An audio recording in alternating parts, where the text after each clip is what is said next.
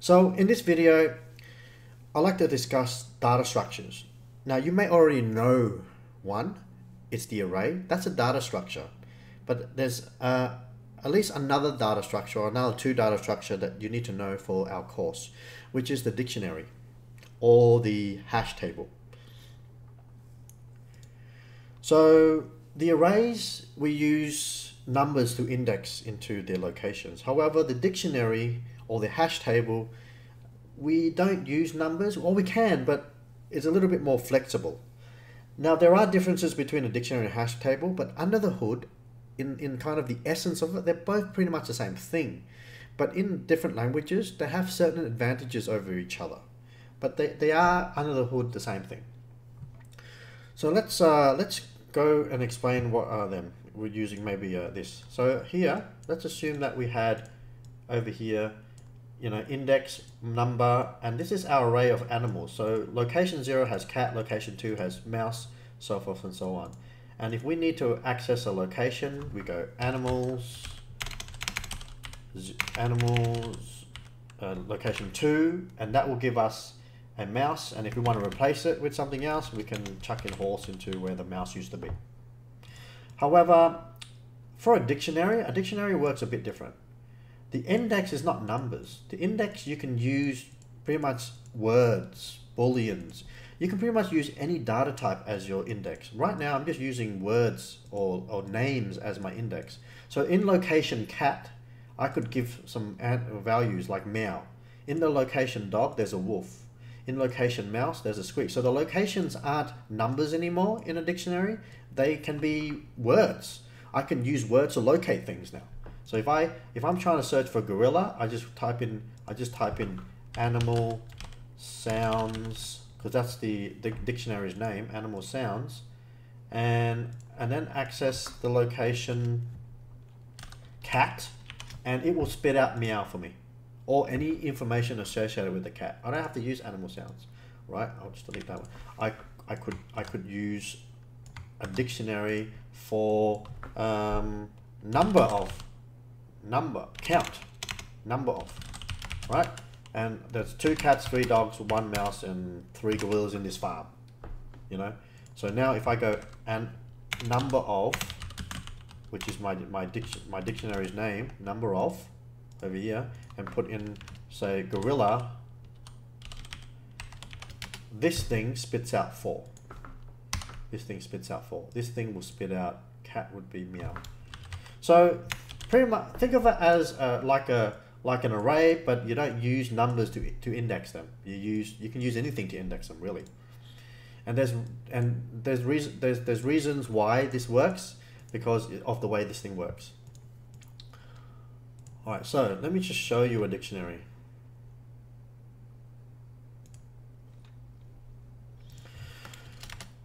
I'll delete these, don't need them. So let's create a dictionary. So we go dim, let's make the animals. And then animals as dictionary of, so the index is the first one. The index type I'm going to use is string. I'm going to use the names cat, dogs to index my dictionary, and I'm going to store meow and all that, and they're all string as well. Of string equals new dictionary. You gotta type it all over again, which is annoying. String. All right. Now what I could do is I could add. I can go animals.add. So dictionaries work like a list. You can add. I'm gonna add cat, and the cat's value is meow. So my indexer is the word cat, and the value that I get that I'm storing is meow. Remember, cat is not necessarily what I'm storing, it is my index, is my location. Right? Let's go dog. Ooh, whoa, dog wolf. And can't spell animals. Animals mouse, I'll just go squeak.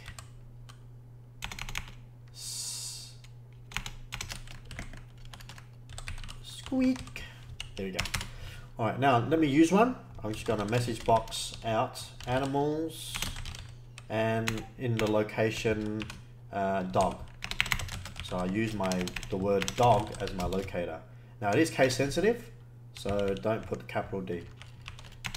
So this is my location. This is my indexer. My index is dog, and I should get wolf out. There you go, wolf.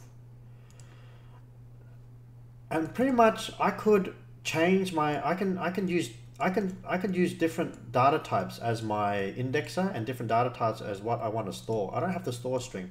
I could store animal number as dictionary. To be honest, I think you don't need this. You can just write it here and it can deduce what type it is. So you can kind of save some programming, some writing. So you don't have to write this as here, because if you write it on this side, it kind of knows that this is going to be this type anyway. And right now I want to store integers. So I use string for an index, but I want to store integers. So for this one, animal num, let's just make it shorter because I can't be bothered.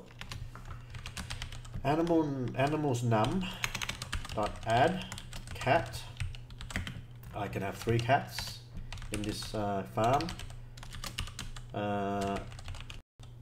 Dog, I could have, 5 dogs, 4 dogs, and animals num mouse.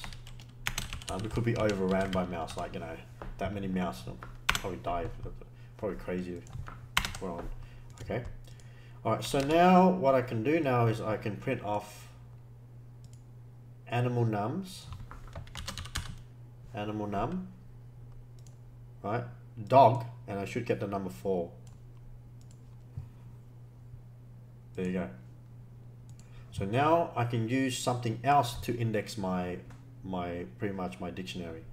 I don't have to use numbers anymore, which is not good if you want to use a for loop, because if you want to use a for loop to search for something, it'll be a pain in the butt because you can't index 0, 1, 2, 3. It doesn't index with numbers, right? So really this is just great for finding things quickly. Now the cool thing about dictionaries is if you need to access and find these locations really fast, you don't need a linear search or a binary search. Really, it's kind of like an auto search. It's not even searching. You say mouse and it will jump straight to mouse and give you 21. You don't have to in an array search for mouse and then print off 21. You just go, I want mouse. It goes to mouse, gives you 21. It's that fast. So using a dictionary is very fast.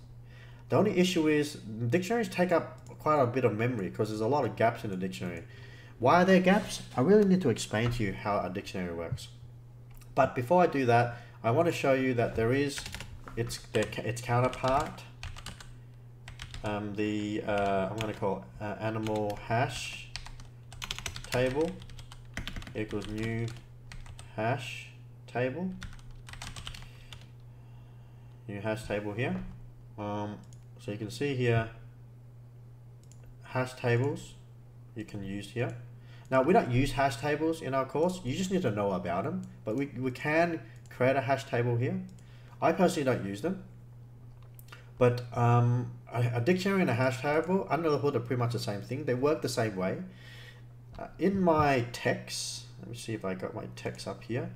I do discuss the difference between the hash table and the dictionary, but in the end, we're not going to be using the hash table at all. The dictionary is good enough because it's type safe. It's not thread safe, but at least it's type safe.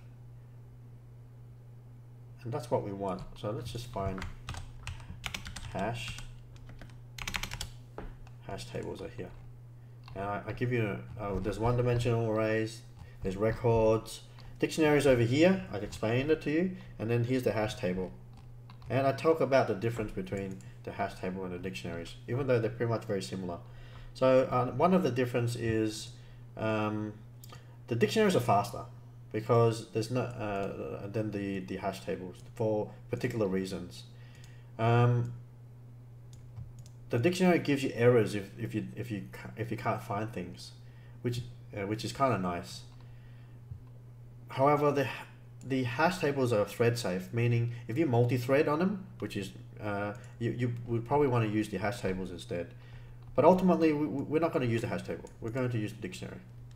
Okay, so I won't show you the hash table because this is really all we need to use. All right. What else? Let's have a look at what else the dictionary can do. Animals num dot and animals num